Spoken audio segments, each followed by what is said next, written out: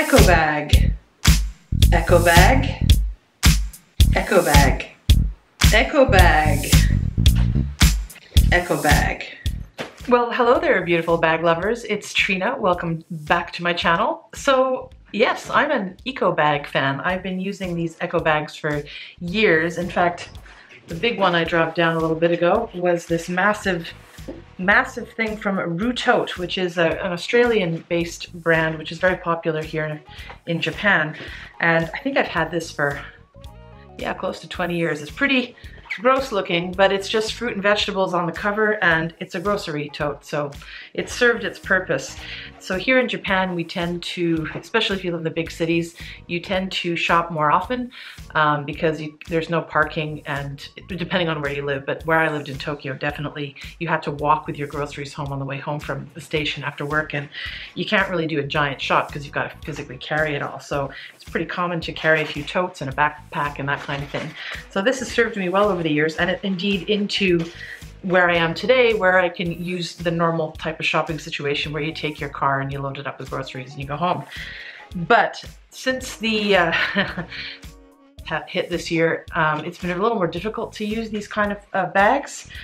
They don't want to touch it, or it doesn't fit the cart properly, you know, the basket, and they just won't accept it. And I found a few people looking over to see what other people were doing, and they were accepted by the clerks. And I looked a bit closer and found it was because they were using these bags that were designed to fit into the cart. So a new store has opened up in town, Tokyo Hands. If you've never been to Tokyo Hands and you come to Japan, you've gotta go there. It's amazing. It's one of these catch-all stores. It sells everything from crafts to kitchenware to hobby stuff. It's my favorite store in Japan, probably. And I find, just as I was going to see the new store, I looked around the corner at the edge of the Tokyo Hands and noticed that they had one of these bags. So I bought it. Another bag, yes, another bag. This is obviously not a high fashion bag. You know, look at the Japanese English on this. It's brilliant, isn't it?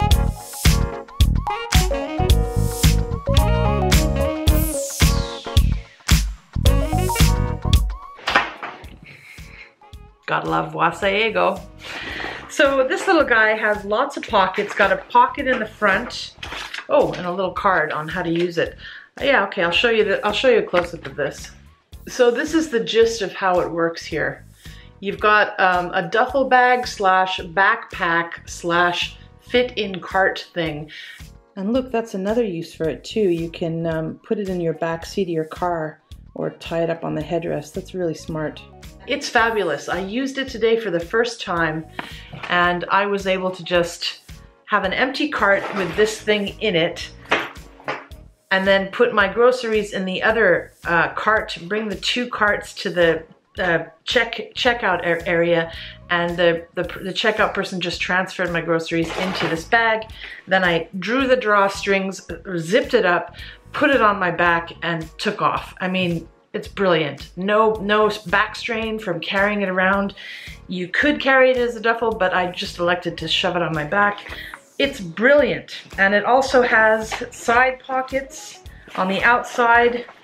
Both sides have a slip pocket. On the inside there is a zippered pocket. So you could use it for more than just your groceries, but I'm predominantly going to be using it for groceries because I already have other bags for other purposes. So this is living in my car from now on, or in my pannier of my bicycle if I decide to shop for groceries. It's basically a high-tech nylon shopping eco bag, and I look forward to using it more in the future. I have to watch what I say on YouTube now, because apparently you cannot say the C word or the P word or even the V word. You know what I'm talking about, right? 2020. But I guess people don't want to touch it. There's been a spike in cases in my area, and the store clerks are now wearing gloves and not wanting to touch anything. It's understandable. So if you use one of these bags, they don't have to touch anything. You can set it up for them. They dump it in there. You're good to go. So I'm very pleased with how that's working out. And eco bags in general have been great. This is my second most recent purchase, this little guy here. It matches my little set of other rice and tall bags I own. I actually haven't used this one yet. I have one other bag that I didn't show you in the intro section that I passed on to a friend. This one here, which is all crinkly, there's a little container it goes into. Let me put it in there. Ta-da.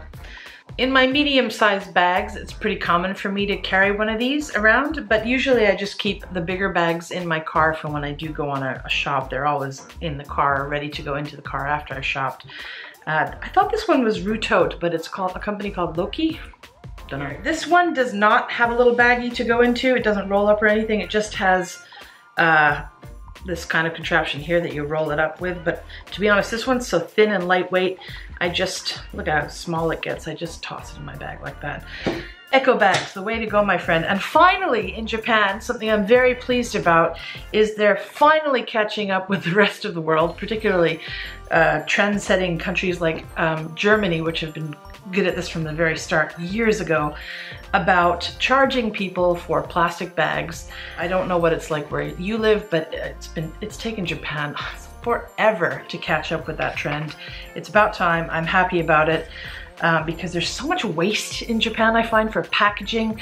It's very much a packing culture. Presentation is often more important than what's inside the package, and it's a beautiful part of the culture on the one hand, but on the other hand, it's sometimes over the top and unnecessary. So, for example, when you buy a pack of cookies, you don't just get like a cookie and a cookie bag. You open the bag and there's like a little plate with your cookies in it. No, each cookie is individually wrapped, and I don't just mean the fancy cookies. I mean for the everyday cookies. You know what I'm saying? It's got to stop. And I don't see that stopping quite yet, but I'm hoping it will in the future because at least they've taken one step in the right direction. So I just found the website for this and oh my gosh, I think I paid more for it than I should have. They've got some sort of campaign going on. Yes, I overpaid. Bummer. Oh well. They have sold 20万個. すごいね.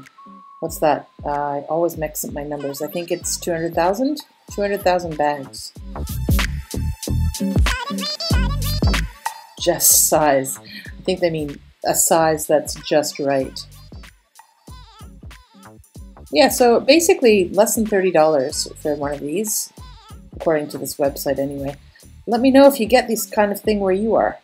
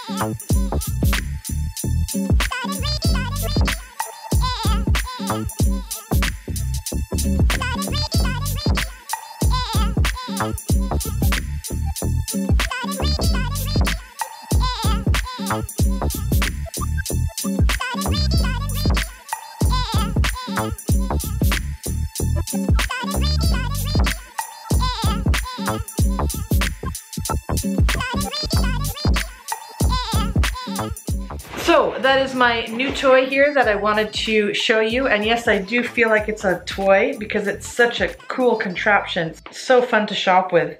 When I visit Canada, my parents, they have a different, they also do the recycle thing, but they tend to carry baskets. They actually have baskets that they buy and then they put their groceries directly in that and there. And that has only been around for maybe a couple of decades actually, I don't know. But anyway, shopping is different experience in every country. What's it like where you are? What do you do for bags? Do you bring your own? Let me know in the comments below. Okay, Bag Hag signing out. Talk to you later. Mwah.